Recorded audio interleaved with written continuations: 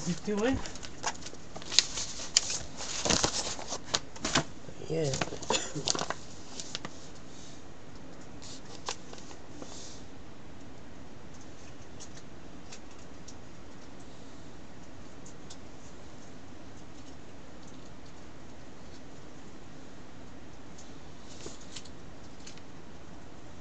Hello all, and welcome to today's Torah portion. Before I get started, I must say a blessing. Blessed art thou, Adonai, new King of the universe, who has sanctified us with his commandments, and commanded us to engross ourselves with the words of Torah. Please, Adonai, who sing the words of your Torah in our mouths and the mouths of all your people of Israel, may we and our offspring, the offspring of your people, the house of Israel, may we all together know your name and study your Torah for its sake, fulfilling your desire. Blessed are you, Adonai,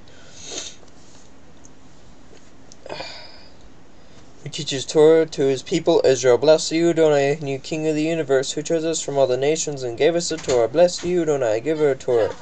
May Adonai bless you and keep watch over you. May Adonai make his presence to you, and enemy be kind to you. May Adonai bestow favor on you and grant you peace. We have 3 reads today. They are going to be Mark 12:28 through 34, Luke 10:25 through 37, and John 7, 1 through 52. Mark 12:28 through 34.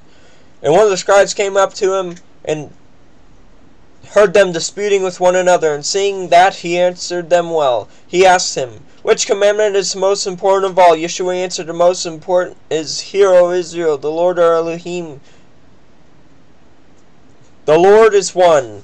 And you shall love the Lord your Elohim with all your heart, and with all your soul, and with all your mind, and with all your strength. The second is this, you shall love your neighbor as yourself. There is no other commandment greater than these. And the scribe said to him, You are right, teacher. You have truly said that he is one, and there is no other besides him.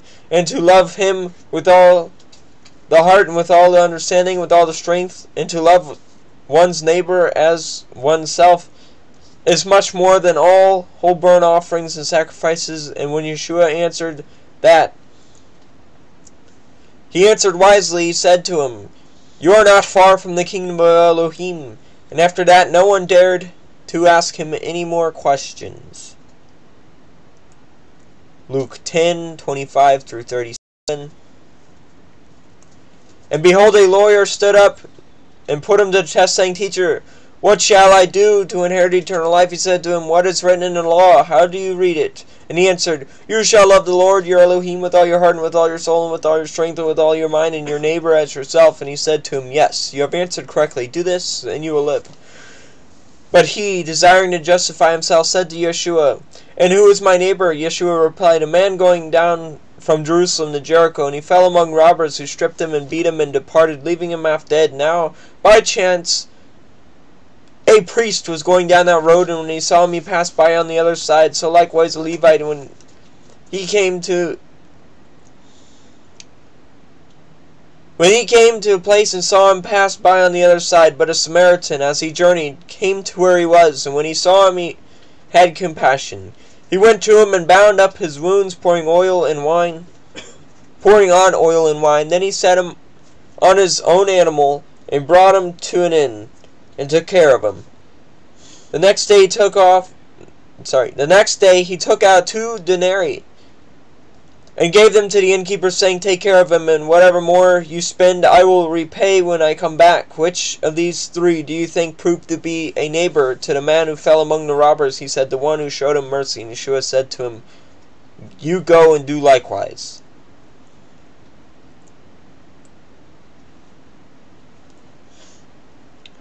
John 7, 1 through 52.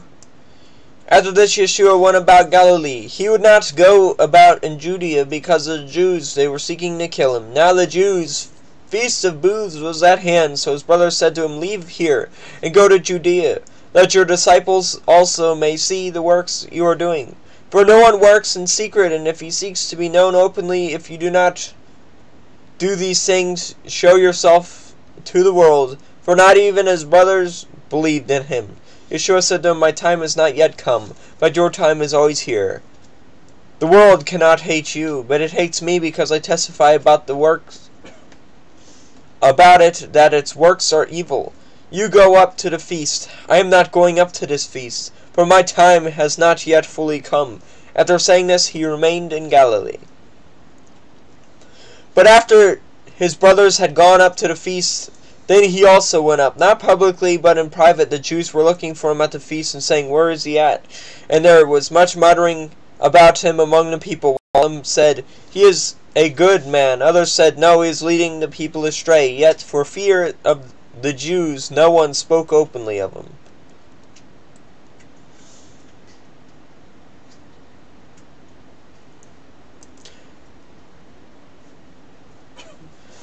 About the middle of the feast, Yeshua went up in the temple and began teaching. The Jews therefore marveling said, "How is it that this man has learning when he has never studied?" So Yeshua answered him, "My teaching is not mine, but his who sent me. If anyone's will is to do Elohim's will, he will know whether the teaching is for Elohim or whether I am speaking on my own authority. The one who speaks on his own authority seeks his own glory, but the one who seeks the glory of him who sent him is true, and in him there is no falsehood. Has not Moses given you the law? Yet none of you keeps the law. Why do you seek to kill me?" The crowd answered, "You have a demon who is seeking to kill you." Yeshua answered them, "I did one work, and you all marvel at it.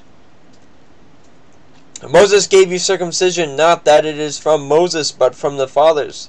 And you circumcise a man on the Sabbath. If on the Sabbath a man receives circumcision, so that the law of Moses may not be broken, are you angry with the man because of the Sabbath? I made a man's whole body well. Do not judge the appearances, but judge with right judgment."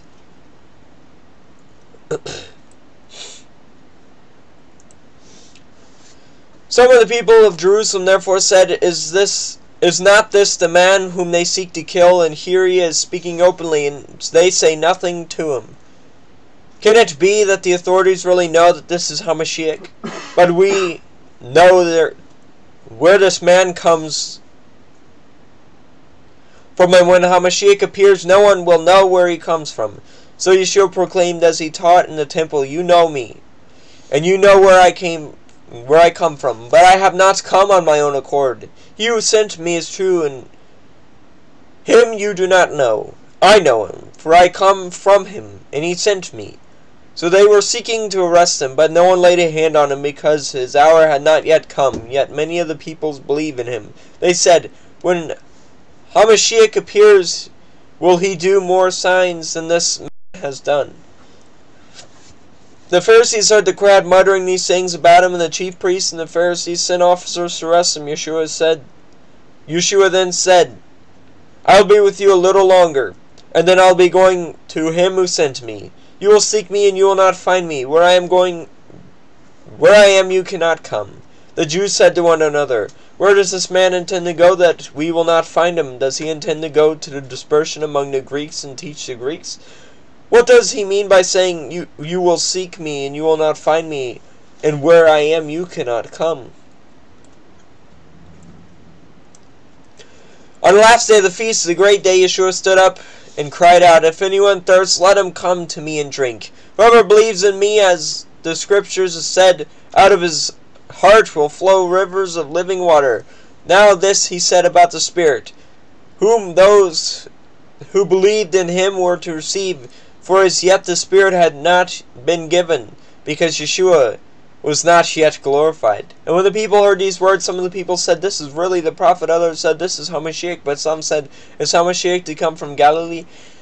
Has not the scriptures said that Hamashiach comes from the offspring of David and comes from Bethlehem, the village where David was?" So there was diversion among the people over him.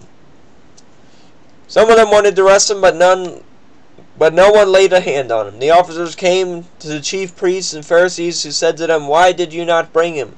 The officers said, "No one ever spoke like this man." The Pharisees answered him, "Have you also been deceived? How many of the authorities or the Pharisees believe in him?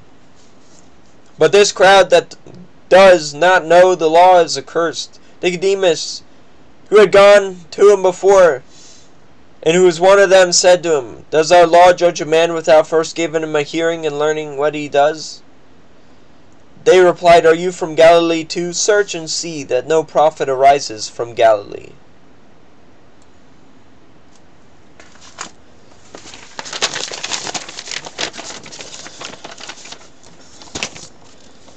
Blessed art thou, Adonai, new King of the universe, who gave us the Torah of truth, set everlasting life in our midst. Blessed art thou, Adonai, giver of Torah, Brukata Adonai, and he malak halom, mesher netan lenu tredi mevei shalom, netavet tekinu Brukata Adonai, and netin hatara. I hope you all have a great night, and a fantastic tomorrow.